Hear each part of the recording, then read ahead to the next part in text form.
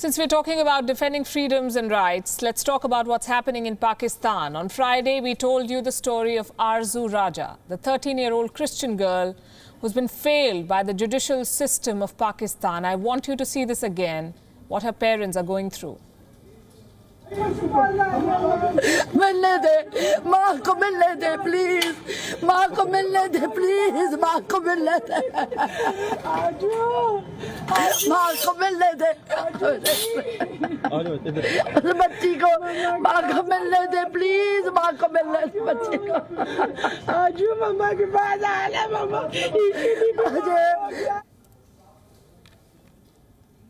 We told you how she was kidnapped. The 13-year-old girl, converted to Islam and married to her abductor. She's only 13, I must repeat that. Her abductor, now husband in the eyes of the Pakistan government, is 44 years old. The Sindh High Court upheld this marriage. That's right, a Pakistani court has validated a child marriage. Is it allowed in Pakistan? Do 13-year-olds get married in this country? The court allowed it under the Islamic interpretation of the law. Thank God for what's left of the civil society of Pakistan. The story went viral. The condemnation became global. The court's verdict shocked Pakistani citizens. Enough for them to carry out demonstrations in Karachi. The protesters demanded a fair trial and justice for 13-year-old Arzoo. The Sindh High Court conceded under pressure, to some extent at least. Our Pakistan correspondent Anas Malik has been reporting on this story. He sent us this report today. The Sindh High Court today heard the case pertaining to the alleged abduction and forcible conversion of a 13-year-old Christian girl. The court has ordered the police to locate the girl in the next 5 days and produce her before the court, and also shift her to a shelter home where she would be given protection. So the court has decided to relook at the case. It has ordered the Sindh police to produce the victim by the 5th of November. And until then, the girl, Arzoo, should be moved to a shelter home. That's what the court has said. But here's the problem. The Sindh police says it does not know where the girl is.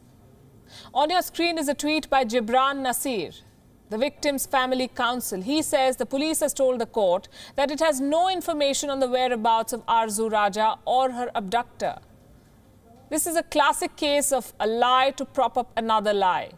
Listen to what the girl's mother had to say.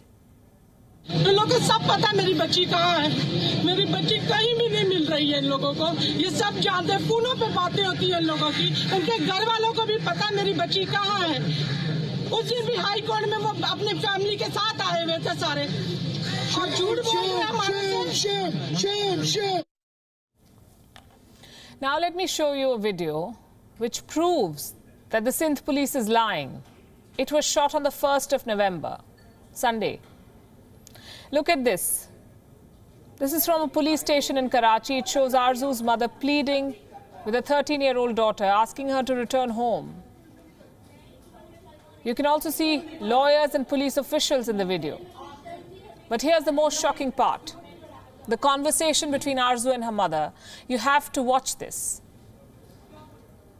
बुरे ने क्या बोला? कुछ नहीं बोला, मैं अपने sir की कसम खाती हूँ। नहीं, कुछ नहीं बोला मुझे। बुरे ने ये बोला होगा ना, मैं आपको पैसे देता हूँ। नहीं, मैं पैसे नहीं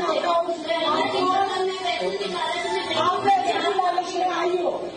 आप पैसे की लालच में आई हो। हम चलो जो इंद्रिया करती थी, मामा मुझे पेस्ट्री ला के दो, मामा मुझे गुड़िया ला के दो, फिर क्यों बोलती थी ऐसे आप? नहीं, मैं सारी बच्चों